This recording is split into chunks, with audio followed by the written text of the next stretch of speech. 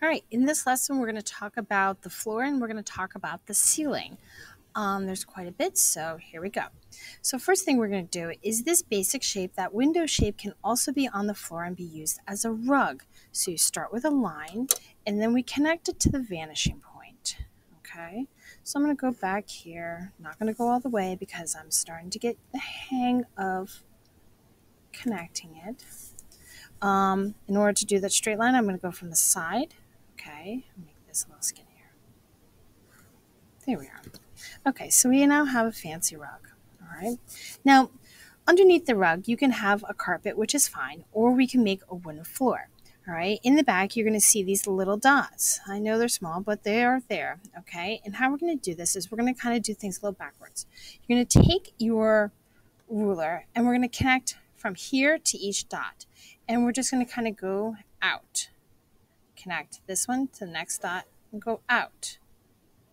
All right, connect this dot to this dot, and now we're going to go out. Now I jumped over this, so it looks like it's going under. We are not making straight lines like this. We are connecting from the vanishing point to that single dot. In order to make it look like wooden floors, you need to have close dots in the background. See? Now this is starting to angle over.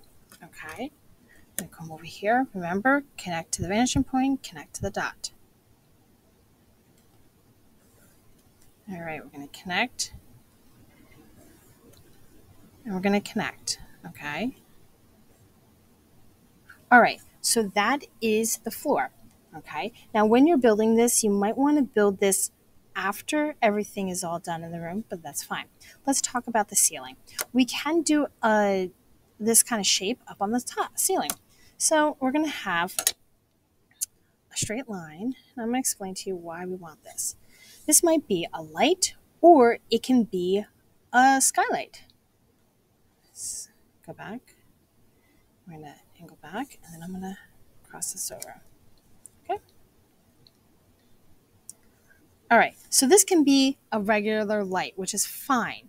If you want this to be a skylight, this is what you will need to do. Up, up, over, okay?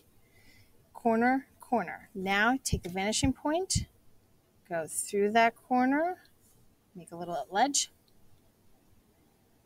go through here, make a little edge.